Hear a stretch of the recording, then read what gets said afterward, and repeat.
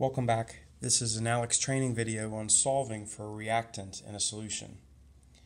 So this is a stoichiometry problem. You're given a certain amount of copper that was produced from copper sulfate. So copper sulfate is one of your reactants, copper metal is one of your products, and they told you how much copper metal that you had.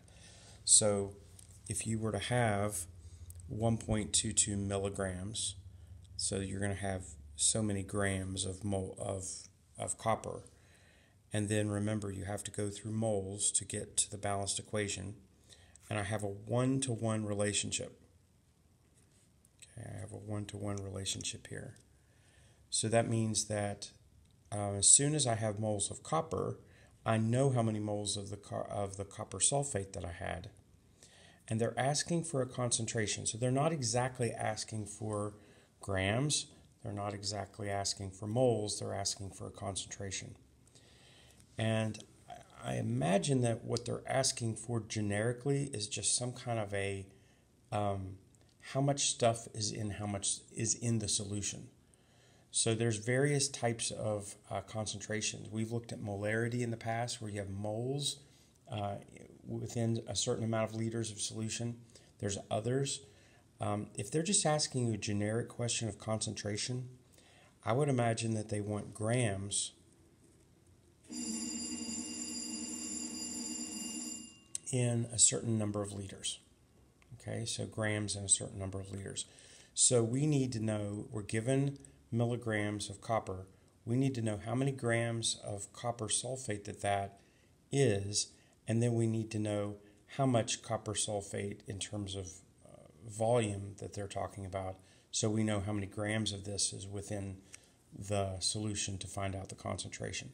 So I think that's what we should be going for.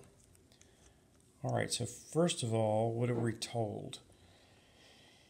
He adds powdered iron to 450 mils of copper sulfate. So that's how much we have originally. We have 450 milliliters. And if we want liters, remember milliliters there's 1,000, so I'm going to divide by 3. So I'm going to divide 3 times. So this is 0.45 liters.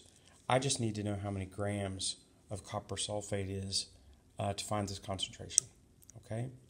So I'm given 122 milligrams. So to go through the periodic table, I need grams because the atomic masses are in grams per mole. So let's start first with 122 milligrams, and in 1 gram there are 1,000 milligrams. Okay, so I want grams so that I can go through the periodic table. So I'm dividing by 1,000, so I've got it, the decimal points after the 2. That means I'm going to have 0.122 grams of copper. And when I go through the periodic table, I find out that in 1 mole of copper, I have 63.546 grams of copper. Okay, so I'm starting with what I'm given. I'm starting with the copper.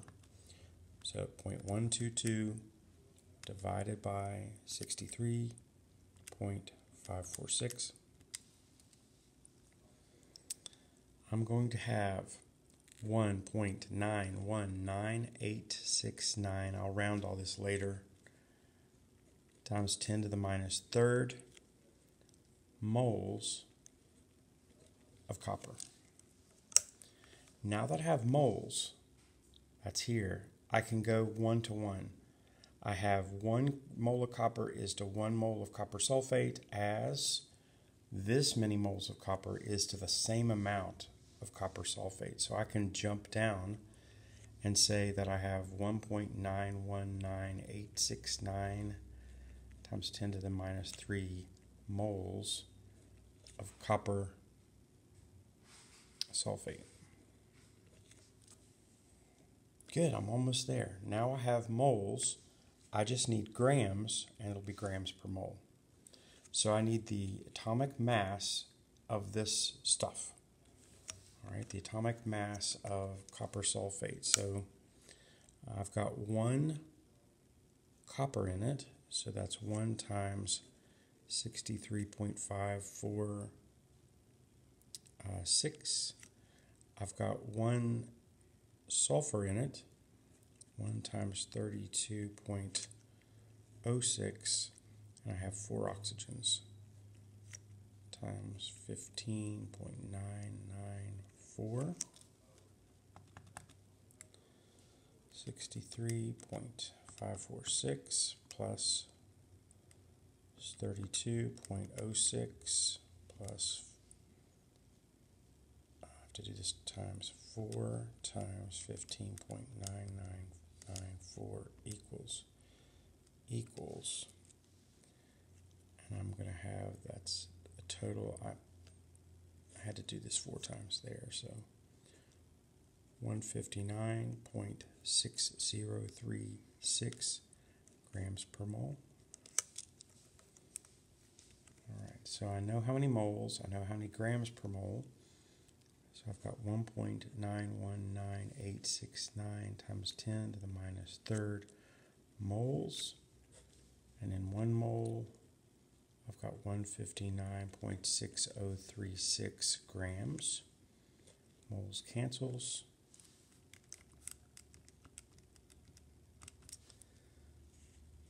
The calculator says I should have 0.306418 grams of copper sulfate. So I'm almost finished. I've got grams. I have 0.45 liters. So I'm going to just take this number, grams. I'm going to divide it by 0.45 liters of solution. And I should have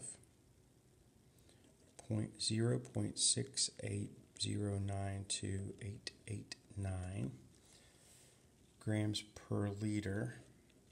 Now I need to round this because I need to only go with what I'm given. I have 3 significant digits here. I have 3 significant digits here. That means I want to go to 0.68, that's 2, here's 3. That 9's bigger than 5, so it'll be 0.681 grams per liter. Okay. Hope that helps.